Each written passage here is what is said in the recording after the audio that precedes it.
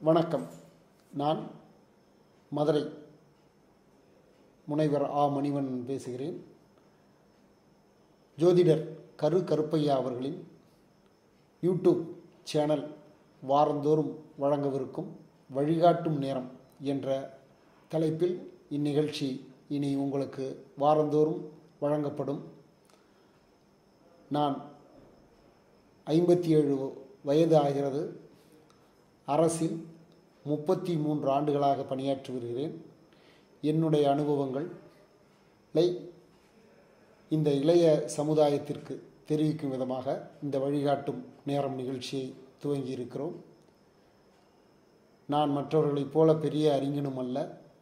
அதே போன்று அனுபவங்கள் நிறைந்தவன். பல விடயங்களை என்னுடைய பணியின் காரணமாகவும் என்னுடைய வாழ்க்கையின் காரணமாகவும் சந்தித்து வருகிறேன்.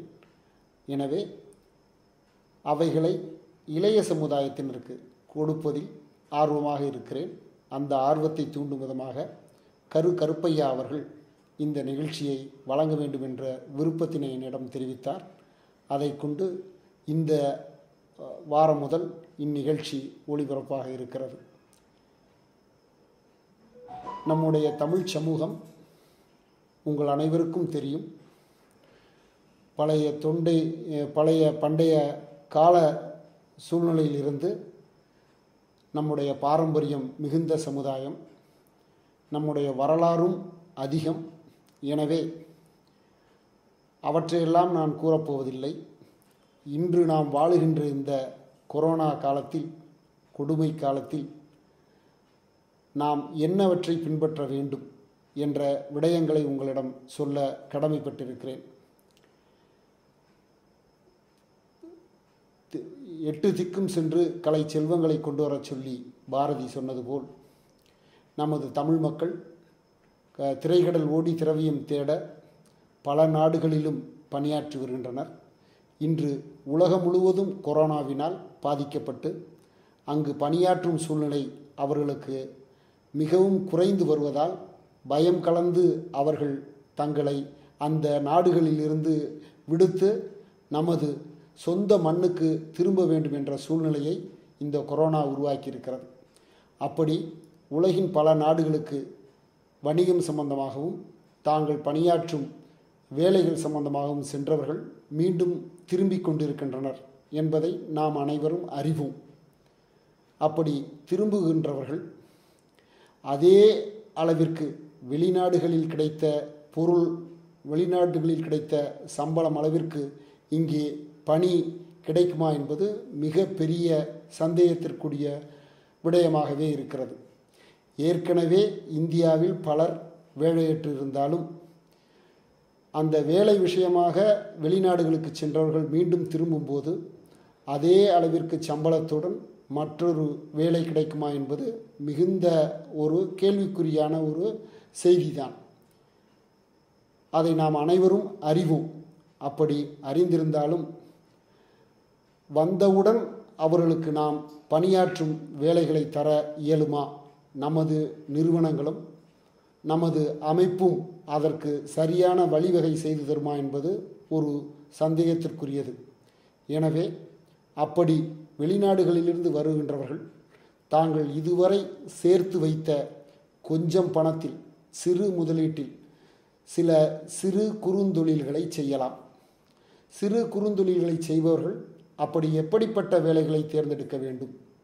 அவர்கள் படிப்பு சம்பந்தமாக அவர்கள் ஏற்கனவே பல தொழில்நுட்ப வல்லுநர்களாகத்தான் வெளிநாடுகளில் பணியாற்றியிருக்கிறார்கள்.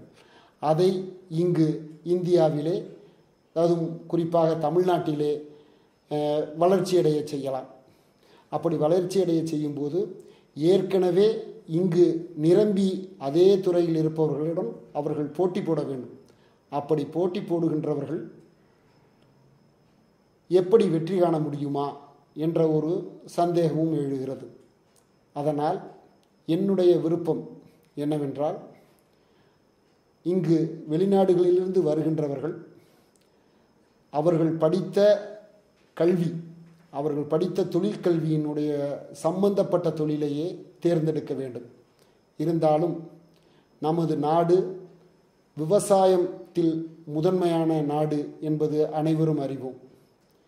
இன்று விவசாயத்தின் வளர்ச்சிதான் இந்தியாவை வளர்ச்சியடைய வைக்கும் என்பது மிகவும் உணர்ந்ததாக இருக்கிறது. மேலும் மருத்துவம் சார்ந்த தொழில்களும் இனி கண்டிப்பாக கொரோனாவிற்கு பின் உயிர் பெறும். 2 துறையும் வளர்ச்சியடையும். அதே போன்று இன்று தொழில்நுட்ப வளர்ச்சி நாம் மிகவும் அடைந்திருக்கிறோம், இல்லை என்று சொல்லவில்லை. தொழில்நுட்ப வளர்ச்சியில் மேலும் இந்தியா வலுப்பெறும் என்ற நம்பிக்கை நமக்கு இருக்கிறது. இப்படி ஒவ்வொரு துறையாக எடுத்தாலும் தனி துறையாக ஒரு சிறு தொழிலாக துவங்குவதற்கு அரசு, மத்திய அரசும் மைய அரசும், மத்திய அரசும் மாநில அரசும் தொடர்ச்சியாக அதற்கான முன்னேற்பாடுகளை செய்து கொண்டிருக்கிறது. வருகின்ற புலம்பெயர்ந்து வெளிநாடுகளிலிருந்து வருகின்ற நமது மக்களுக்கு தொழிலை துவக்குவதற்கும் அவர்கள் பணியிடம் சேருவதற்கும் மேலும் தங்கள் வாழ்க்கையை செம்மைப்படுத்துவதற்கும் தகுந்த நடவடிக்கைகளை எடுக்க தமிழக அரசு மிக உயர் அதிகாரிகள் அடங்கிய ஒரு குழுவினை நியமித்து இங்கு தொழில் துவங்க ஏற்பாடு செய்து கொண்டிருக்கிறது. அதே போன்று மற்ற நாடுகளில் இருந்து தங்களுடைய தொழில்களை இங்கு துவக்க சில நிறுவனங்கள் விரும்புவதாகவும் நாம் தகவல்களை கிடைக்கப் பெறுகிறோம். அது மகிழ்ச்சிக்குரிய செய்திதான். பெருந்தொழில்களும் நமது தமிழ்நாட்டிலும் சரி இந்தியாவிலும் சரி வரவிருப்பது கண்டு நாம் மிகவும் மகிழ்ச்சி அடைகிறோம். அவையெல்லாம் பெரிய நிறுவனங்கள், பெரிய அமைப்புகள். அவைகளை செய்வதற்கு காலமும் நேரமும் மற்றும் சட்ட விதிகளும் இருந்து அவை பெரிய திட்டங்களாக செயல்பட வேண்டும்.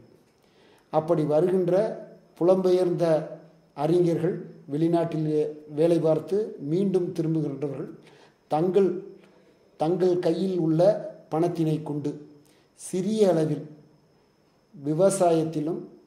விவசாயம் என்ற பொழுது நெல், கரும்பு போன்ற அதிக நீர் மேலாண்மை செய்கின்ற விவசாயத்தில் இறங்காமல் தோட்டக்கலையில் அவர்கள் இறங்க வேண்டும் என்ற என்னுடைய விருப்பத்தை தெரிவித்துக் கொள்கிறேன். 5 ஏக்கர்கள் அல்லது 3 ஏக்கர்கள் வறண்ட நிலப்பகுதிகளில் இருக்கின்ற தண்ணீர் வசதியுடன் கூடிய பகுதிகளை அவர்கள் தேர்ந்தெடுத்து அந்த பகுதிகளில் தோட்ட விவசாயம் செய்ய வேண்டும். தோட்ட விவசாயம் செய்வதுடன் மேலும் ஒரு விடயம் என்னவென்றால் ஒருங்கிணைந்த பண்ணையம். ஆடு, மாடு, கோழி, வாத்து மற்றும் கால்நடை இனங்களை வளர்க்க நாம் செய்யலாம். அப்படி நாம் வளர்க்கும்போது அவைகளும் வளரும், இவருடைய பொருளாதாரமும் வளரும், ஒரு சுற்றுப்புற சூழ்நிலையும் கூடும். அதோடு இலகுவாக செய்யக்கூடிய ஒரு தொழில், மனிதர் மனதுக்கும் மகிழ்ச்சி அடைக்கக்கூடியது. மேலும் சிறு தோட்டங்களை அமைக்கும்போது கால சூழ்நிலையும் சரி இயற்கை சூழ்நிலையும் மாறும். தோட்ட கலையிலும் நாம் அதிக அளவில் செயல்பட வேண்டும். அதோடு என்னுடைய விருப்பம் என்னவென்றால் தோட்டங்களை செம்மைப்படுத்தி நிலங்கள் கூடுகின்ற போது விவசாய பொருள்களும் நாட்டிலே கூடும். அதை சார்ந்து பல தொழில்களும் பெருகலாம். மேலும் இலகுவாக தன்னுடைய வணிகத்தை அவர்கள் பெருக்கலாம். எனவே கால்நடைகள் இணைந்த ஒருங்கிணைந்த பண்ணையமாக தோட்ட விவசாயத்தை நமது மக்கள், வருகின்ற புலம்பெயர்ந்து வருகின்ற தமிழ் மக்கள் மற்றும் இந்திய மக்கள் செய்ய வேண்டும்.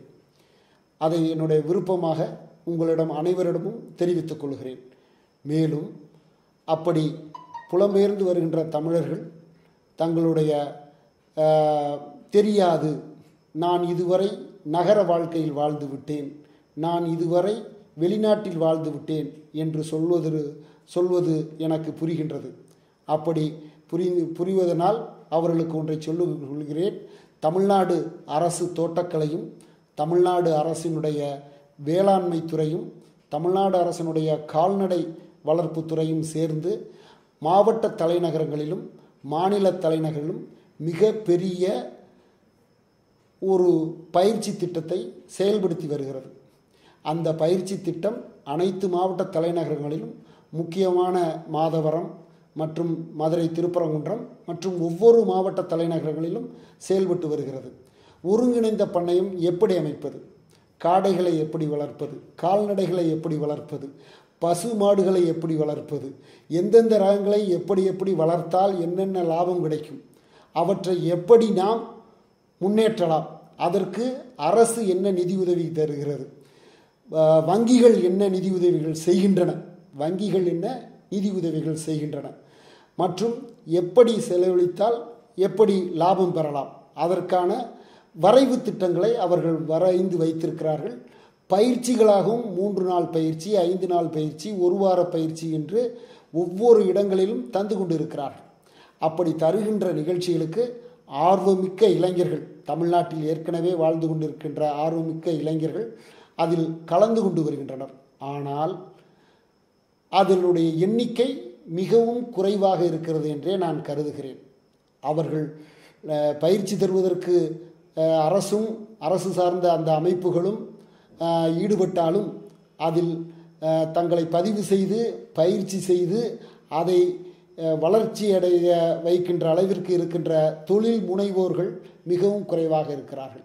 எனவே இந்த புலம்பெயர்ந்து வருகின்ற தொழிலாளர்கள் சிலர் விருப்பமுடையவர்கள், நல்லவர்கள், கொஞ்சம் இந்த விடயத்திலே தங்களுடைய கவனத்தை திருப்பினால் நல்லது என்று நான் நினைக்கிறேன். அதற்கு அவர்கள் செய்ய வேண்டியது என்னென்றால், அவர்களுடைய கையில் உள்ள பணம், அவர்கள் கையிருப்பில் வைத்திருக்கின்ற பணத்தில் ஒரு அளவை இதற்காக செலவழித்து உடனடியாக இந்த வேளாண்மை மற்றும் கால்நடை வளர்ப்பு துறையினுடைய திட்டங்களில் சென்று பயிற்சி பெற வேண்டும். 3 நாட்கள் 5 நாட்கள் தான். அதோடு அந்த துறைகள் என்ன செய்கின்றன என்றால், பயிற்சி அகங்களிலே என்ன செய்கின்றார்கள் என்றால், யார் இங்கனம் ஏற்கனவே ஒருங்கிணைந்த பண்ணையம், தோட்ட விவசாயம் எல்லாம் செய்து வருகிறார்களோ அவர்களுடைய இடத்திற்கே அழைத்து சென்று அவர்களையும் நேரடியாக சந்திக்க வைத்து அவர்களிடம் அறிவுரைகளை பெறவும் தகுந்த பிராக்டிக்கல் நாலேஜ் அதையும் தமிழக அரசு தொடர்ச்சியாக செய்து வருகிறது. எனவே வந்தோம், புலம்பெயர்ந்து வந்தோம், இவ்வளவு பணத்தோடு வந்தோம், அதை வேலை இல்லாமல் 6 மாதங்களாக செலவழித்து விட்டோம் என்று சொல்லாமல், வந்த உடனேயே தங்களுடைய புதிய தொழிலை, புதிய வருமானத்தை ஈட்ட வழிகளை நல்ல முறையில் நம் மக்கள் பின்பற்ற வேண்டும் என்பதற்காகத்தான் இந்த முதல் அறிவுரையை சொன்னேன். மேலும் நமது மதுரை மாவட்ட சிறு குறு தொழில் சங்கம் மற்றும் மதுரை தொழிற்சங்கம், சேம்பர் ஆஃப் காமர்ஸ் போன்ற அமைப்புகளும் இருக்கின்றன. அவைகளும் சிறு குறு தொழில்கள் எப்படி செய்வது, அதற்கு அரசு என்னென்ன விதிகளை வகுத்துள்ளது, யாரை அணுகுவது, எப்படி அனுமதி பெறுவது போன்ற விடயங்களையும் அவர்கள் அருமையாக சொல்லித் தருகிறார்கள். நமது மதுரை சிறு மற்றும் குறுந்தொழில் சங்கம் மடிடிசியா மற்றும் சேம்பர் ஆஃப் காமர்ஸ் மாதம் ஒரு முறை என்று நினைக்கிறேன் அந்த தொழில் முனைவோர்களுக்காக சிறப்பு பயிற்சி வகுப்புகளை அவர்களும் செய்து வருகிறார்கள்.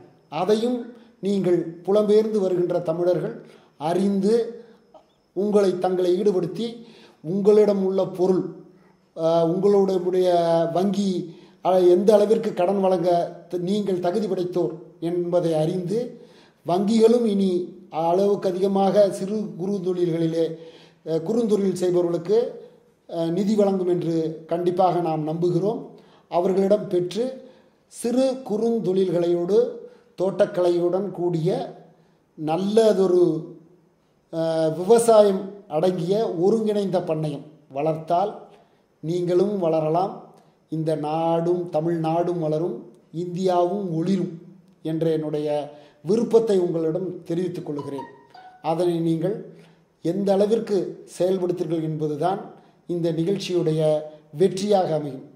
அங்கனம் யாராவது ஏதாவது உண்மையிலே இந்த செய்தியை பார்த்துவிட்டு தொடர்பு கொள்ள வேண்டுமென்றால் என்னிடம் ஓய்வு நேரத்தில் நீங்கள் பேசி எனக்கு தெரிந்த நண்பர்களை, எனக்கு தெரிந்த பிரமுகர்களை உங்களுக்கு நாங்கள் ஆலோசனை வழங்கவும் நான் தயாராக இருக்கிறேன் என்பதை தெரிவித்துக் கொள்கிறேன்.